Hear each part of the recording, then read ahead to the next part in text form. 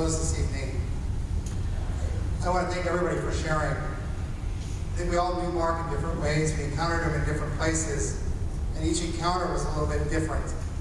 And so hearing family and friends, people that encountered him all throughout the community, you get a really nice, wonderful, complete picture, or more complete picture of Mark, and how much he meant to this community.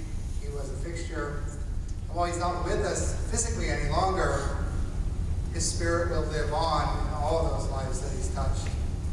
And I know there's a lot more people that wanted to be here tonight that could not be here. Reading the stuff on Facebook was just amazing. There were hundreds of posts of people that could not be here because they're out of the area. They don't live here anymore.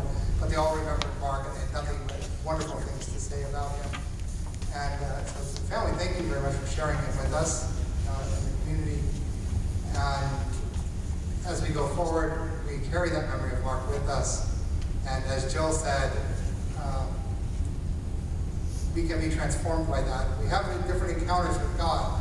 And I think that Mark was one of those encounters with God that is supposed to transform us. And the fact that we're all here speaks to that. And so now it's up to us to take Mark's spirit and that friendship and that joy that we always have and spread that to the community in his honor, in his name, in his memory. And I think we'll all grow, we'll all be a little bit better if we can. Try to be a little bit more like Mark.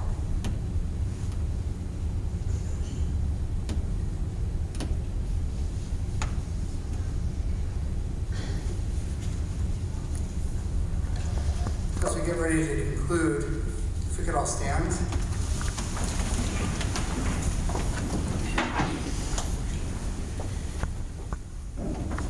Lord God, in whom all find refuge, we appeal to your boundless mercy. Grant to the soul of your servant Mark a kindly welcome, cleansing of sin, release from the chains of death, and entry into everlasting life. We ask this through Christ our Lord. Amen. Blessed are those who have died in the Lord. Let them rest from their labors, for their good deeds go with them. Eternal rest grant unto him, O Lord, and let perpetual light shine upon him. May he rest in peace. Amen. May his soul and the souls of all the faithful departed, through the mercy of God, rest in peace. Amen. And may the peace of God, which is beyond all understanding, keep your hearts and minds in the knowledge and love of God and of his Son, our Lord Jesus Christ. Amen. And may Almighty God, the Father, the Son, and the Holy Spirit bless each of you.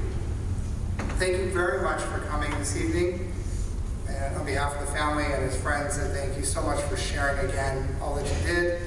And if you would like, the casket is open. If you'd like to come up and pay your respects to Mark, thank you. And we would ask that you, if you are able to join us tomorrow morning at 8:30 for the Mass of Christian Burial for Mark. Thank you.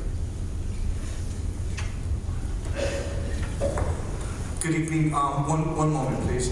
Tomorrow we will continue the celebration with a 8:30 in the morning Mass, and then we will proceed to interment at Oakdale Memorial Park, which is on Grand. Now what we're going to do is we're going to have the visitation, but we're going to dismiss you pew by pew, and we're going to start from the rear of the church.